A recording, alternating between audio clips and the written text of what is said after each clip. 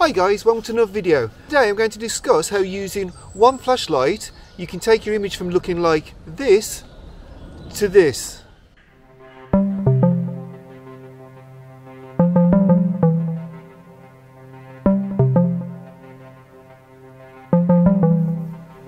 If you watch some of my previous videos, you know that I'm a great fan of flower photography.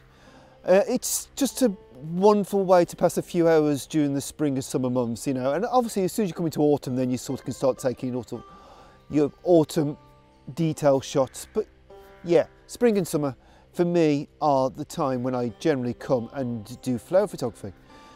Now, as much as I love the more traditional straight flower portraits like I showed in last week's video, one thing I do particularly enjoy is shooting my images in a low-key style. So that means basically a nice lit flower against the black backdrop.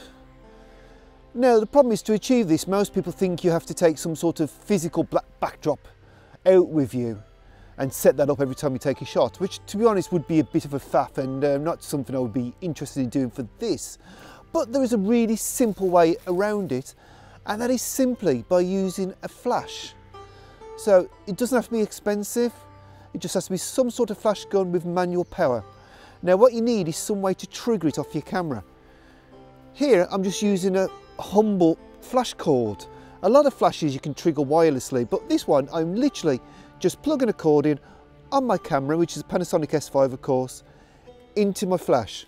Something of interest for fellow Panasonic users, you will find that a Canon extension flash cord fits your camera perfectly and works perfectly. And also if you're using a TTL flash, the cord will actually work perfectly for that. But you know, that's not something we're going to worry about here because we're doing everything manual. So this is all you need: camera, tripod, flash, cable. So really, how does this work? If we're not using a black backdrop, what are we actually going to do? Well, it's a really simple technique. What we're going to do is basically drastically expose this image so much that everything's black, and then we're going to paint in light with this, all in one single shot. So how do we do that? Nice and simple. What we need to do is we need to set your camera into manual mode, and we need to select a shutter speed, which is your flash sync speed. On this is 250th of a second, on some cameras it's 200th of a second. So, but that's what we need to do. So this is set to 250th of a second, and the next thing we need to do is set the ISO to the base ISO, which of course is ISO 100 on this.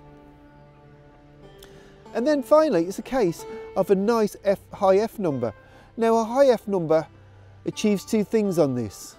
What it does, it blocks out lots of light, which means we're going to get a nice black backdrop, but also it means that we're maximising our depth of field. So that's the camera side pretty much set up for this. One other thing you will note is I've got a nice clean amount of space behind my subject. Now you can work at closer distances and you can have stuff behind, and it's just about the position of the flash to get rid of it, but far easier if you've got as much space as possible behind. Not essential, but just easier. So I'm just going to take this shot, I'm going to put my glasses on.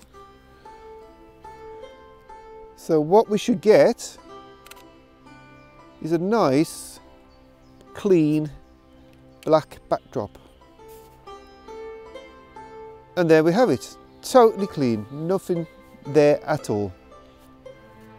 So the next step is to turn on the flash and select fairly low power. I've gone for 132 on this, that's normally about right for this combination of 250th of a second, ISO 100 and f22.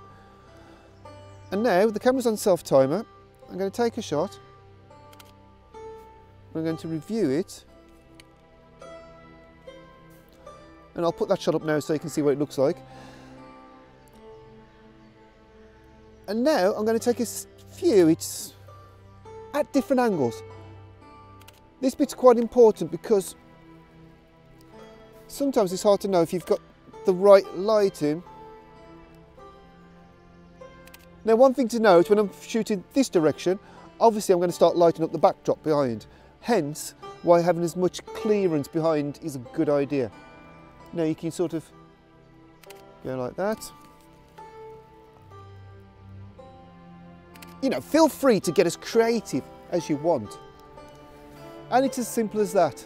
So all you need to remember is basically set your ISO at base, set your shutter speed to your sync speed for your flash, set your f number high, f20, f22. That should pretty much give you a pure black image. Check your histogram just to make sure. And then it's just a case of turning your flash on and introducing light. Now obviously what you could do if you really wanted to is you could carry some sort of further stands round and sort of set up a flash where you wanted it. But I personally quite like the experimental way of doing it, of just getting my flash and just taking a few shots going around the flower. Now what I would say is a cable release makes life a lot simpler because you can actually hold it out here and bring it round. You don't have to keep pressing the camera. That does make life simpler. Only reason I haven't used one today is simply because I don't actually own one for the Panasonic S5. But apart from that, lovely simple technique.